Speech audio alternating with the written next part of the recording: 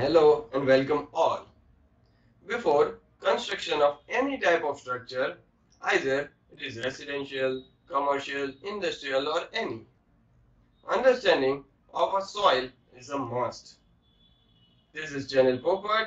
Let us move further to Introduction to Geotechnical Engineering. In this video, we are going to discuss brief idea about different modules, applications, as well as different technicalities of the subject. Geology deals with formation of rocks and study of rocks. Soil mechanics deals with different laws of mechanics and hydraulics to the structures, and foundation engineering deals with different design and analysis of footings.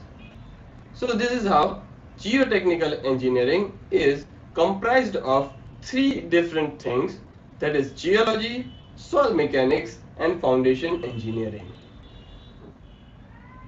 So geotechnical engineering is made up of 7 modules.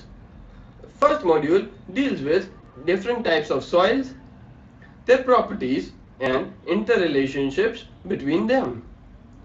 Second module, permeability and seepage. It deals with capability of earth or soil to pass the water through that. In the third module, we are going to discuss compaction and consolidation of soil. Now, compaction means by the time the soil gets compacted and it gets smaller than it was earlier. We will explore these in the third module. In the fourth module, stress distribution, we will understand distribution of a load or a stress in the soil. In fifth module, we are going to discuss shear strength of soil. Now, as the stress is distributed in the soil, soil will be resisting the load, and that is due to shear strength of soil. In next module, module 6, that is earth pressure and stability of slopes, we are going to discuss pressure exerted by earth, or we can say soil, and we will check stability of manual or man-made as well as natural slopes.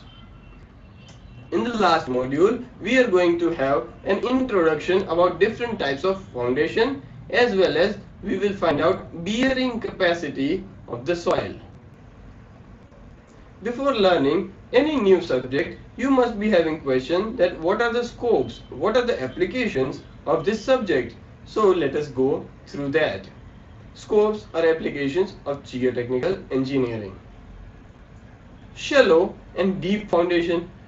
So by learning geotechnical engineering, you will get the knowledge about shallow and deep foundation, their design, construction and their bearing capacity. Next is retaining structures. Now, to retain soil or water, you must know retaining structures like wall of a dam. So you have to learn geotechnical engineering. Next is stability of slopes.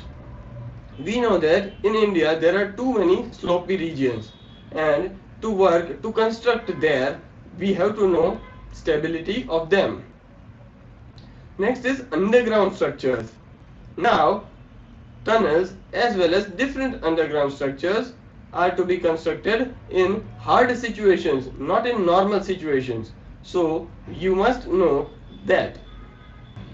Next is pavements. Now, pavements are of two types, that is flexible pavement and rigid pavement. Here in this picture you are seeing first image of flexible pavement and bottom image of rigid pavement. Now we can say Dama road, that is a flexible pavement, and RCC road, that is a rigid pavement. We will get to know further this in this subject. And next is earthen dams. Now you are seeing the image of a dam which is made up of available materials near that site, that is made up in very low budget comparatively. So we will also know the knowledge for earthen dams through this subject. So these are basic scopes of geotechnical engineering. You can apply the knowledge in these particular areas through geotechnical engineering. Moving further, origin and nature of soil. Here we will understand geological cycle. Soil is formed by geological cycle. It is consisting of 4 stages. Stage 1 called erosion. In this stage, in first stage, soil get eroded from the hilly regions, slopy regions. Then it gets in particulate matter and it gets transported to some different place.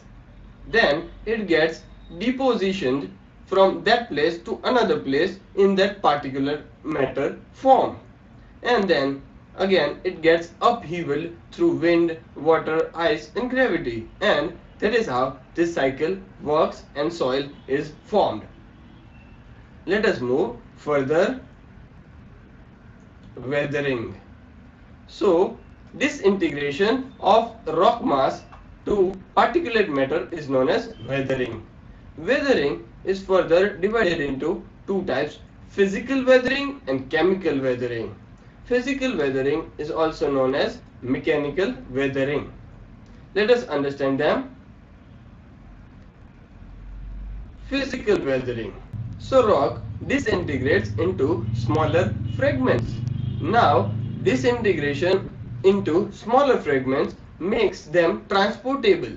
Then the soil will be transported and then depositioned and then upheaval. That is how the soil is formed. Next point for physical weathering is the properties of that soil do not change. So by physical weathering, properties of the soil do not change.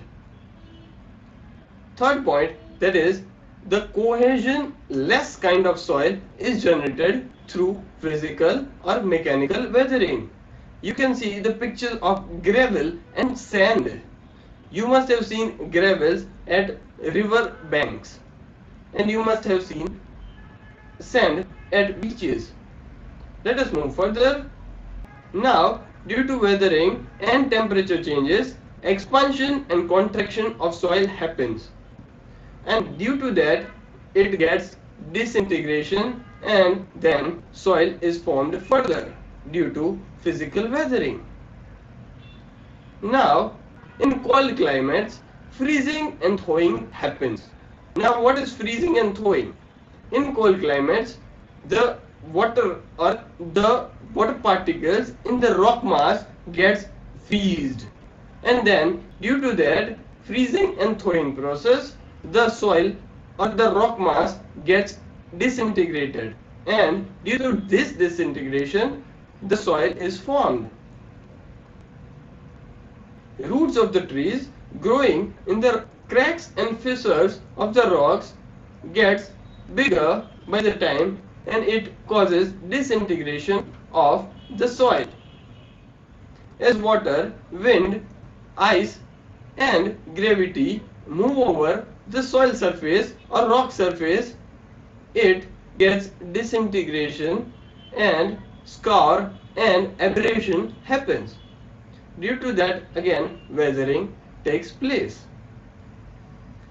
Now we have seen all the aspects of physical or mechanical weathering. Let us move further to chemical weathering. In chemical weathering, the chemical processes happen in mineral structure of the rock. For an example, if there is a diamond or any type of rock, in the mineral structure of that, the chemical processes will take place by the time, and those chemical processes will lead to chemical weathering. Chemical weathering will get your soil property changed. That means that soil property will be changed during chemical weathering. After chemical weathering, soil properties will be changed. Now, due to chemical weathering, cohesive soils are generated. Now you must be having a question that what is cohesive soils? Cohesive soils are nothing but the soils in which in their soil particles there is a bonding or there is a cohesion force. Cohesion and adhesion are two different things. Cohesion, that means if they are of same item and they are getting attracted, that is cohesion. And if they are soil particles of different item, different type of soil and they get attracted, that is adhesion. So here cohesive type of soil will be generated. Cohesive means similar kind of particles, similar type of soil particles gets attracted. That is how cohesive soil is made. Now cohesive soil like silt and clay, you can see the picture of silt and clay are made up. Now hydration and hydrolysis processes take place in chemical weathering. Now hydration and hydrolysis are simple processes. In hydration and hydrolysis, the minerals of rock are combined with water and the chemical process happens, that is hydration and hydrolysis. Same way, solution and leaching. In this, water combines with solubles which can be soluted in the water. Now, by combining with solubles, the process takes place, that is solution and leaching. Moving further to carbonation. Now, in carbonation process, CO2 will be combining with minerals of rock and there will be a process called carbonation. Through this process, carbonic acid will be out in the air. Same way, oxidation will take place. In minerals of the rock, there will be process of oxidation with O2 combining with minerals. So these are chemical processes through which chemical weathering take place. After this much of explanation, you must be clear about the difference between physical weathering and chemical weathering. In physical weathering, soil properties do not change after physical weathering, where in chemical weathering, soil properties gets changed. In physical weathering, there are physical weathering process. I mean, physically the soil gets processed, where in chemical weathering, there are only chemical processes which happens in the soil structure only or minerals only.